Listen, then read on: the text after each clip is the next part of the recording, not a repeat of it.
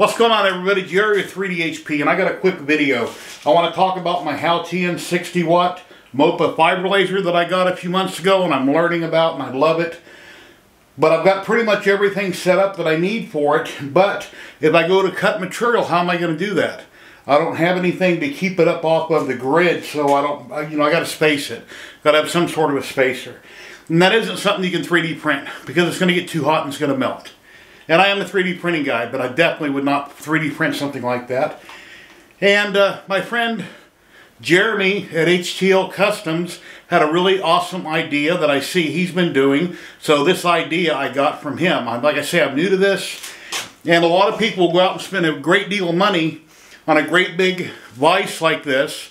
This is made for a drill press, came from Harbor Freight. Now, this can technically hold work. It's got a slot there, but if you're going to cut outside of that area, you would need a slot in the sides here to hold your material. That way it would keep it risen up. You can set this on there, lay your card, your metal, your steel, your stainless, copper, whatever it is you want to cut out, earrings or whatever you're making. And you could use a couple magnets on top of this and you could hold the work down, and that would work. It would space it up off with a build plate. That would work perfectly fine. But there's a better idea. I got all these little jigs here. I got 2 jigs that came with a laser for setting up your material precisely where you want it. What Jeremy has done, he has a couple extra one of these, and he simply doubles them up. So he puts the 2 down on either side of his work, lays his work down, and puts a second one right on top of it, and he clamps it down with the 4 bolts. That way he can cut it completely out. It's spaced up off the bed, and it works perfectly fine. So I looked online trying to find something like that, and I found one place that has some look almost identical to this. They're like $10 to $15 for the pair, and I threw them in my cart and I went to buy them, and it's like, wow, $20 shipping? No, I don't think so. I'm not paying $20 shipping for these 2 little aluminum bars. And I kept looking around, couldn't find anything, and then I got on Amazon and I was checking for some aluminum bar, and I found a couple pieces here that were 1/2 inch square. There's 2 of them. They're 12 inches long. And I'll show a link here on the screen. I'll show you a picture. These are like 11 bucks. Free shipping because I have Prime. But I have to cut them down. So we're going to jump out front right now. I'm going to cut them down. I'm going to put them in my little drill press I have. I'll pre-drill them. Then when I'm all done, these are a hair larger than these, but it's not going to matter as long as the holes are precisely drilled in the right place. You can put your work in between. You can clamp down left and right side and you're good to go. So this is just kind of an informative video on an idea that I've seen out there, where I got the material and how I'm going to do it. Sure, this machine costs a buttload of money, and you could go out and buy a real fancy vise to match it, but I don't have a buttload of money to go with this fancy machine that I have. So I'm going to cut corners and I'm going to make something that's going to work perfectly fine. Why spend money when you don't have to? So let's jump out in the shop right now and we'll get cutting. Okay, I went ahead and marked the bar with the one off the fiber laser. Get the correct length. And then once that's cut, then I'll mark the second one. Went over with a pencil. So be sure you wear your gloves, safety glasses.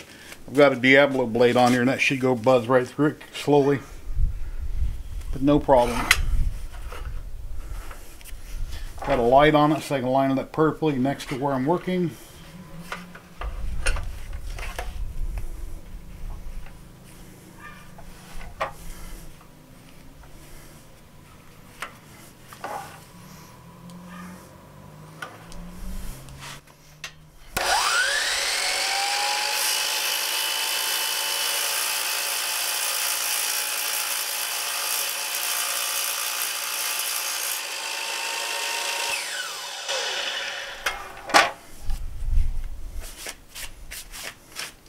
Aluminum particles everywhere. Yeah, cut it like butter. Just took it nice and slow. And I'm going to mark the second, for the second one, I'll cut it again.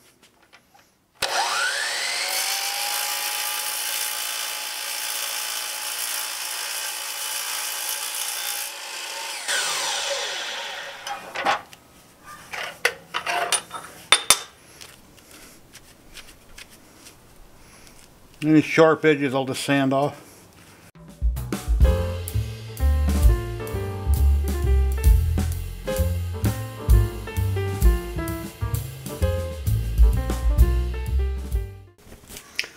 Alrighty, we got aluminum shavings actually everywhere. Be quite a mess to clean up, plus oil. Wipe up what I can and then shop vac it. So, got some burring on the back side here I got to clean up. Take a file to that and clean that up, wipe it off, and then we'll be back in the house. But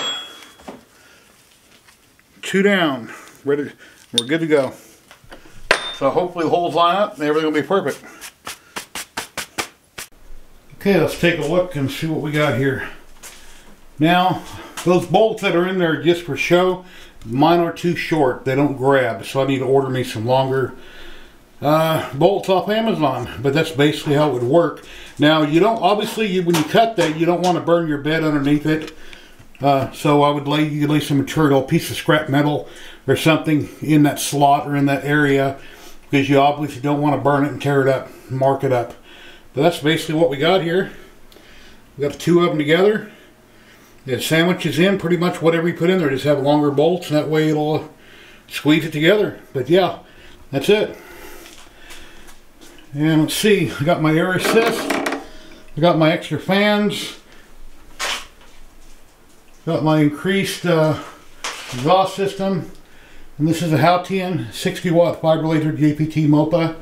And if you're interested in something like this, contact Pascal Liu. There'll be a link to him down below in the description if you'd like to check out this machine or anything like it. It is definitely a commercial machine, beautiful machine, nice unit. And I'm still learning how to do this and do that. But I got a lot of learning to go, but I'll get it all figured out. And then next to we got our LaserMatic MK2. So yeah, that's the best diode on the planet right there. That's a 10/20 watt. And if we're interested in something like this, there'll be an affiliate link down below in the description. And I will get a small commission if you choose to use my link to buy this. Beautiful machine, love it. But if you like the video, please like, subscribe, share, and all that good stuff. And thank you very much to all my channel members. I'll have them right here on the screen. And I guess that's about it, guys. So I hope you liked the video. Hope you might have learned something or gave you some ideas. Until next time, you have an awesome day. Later.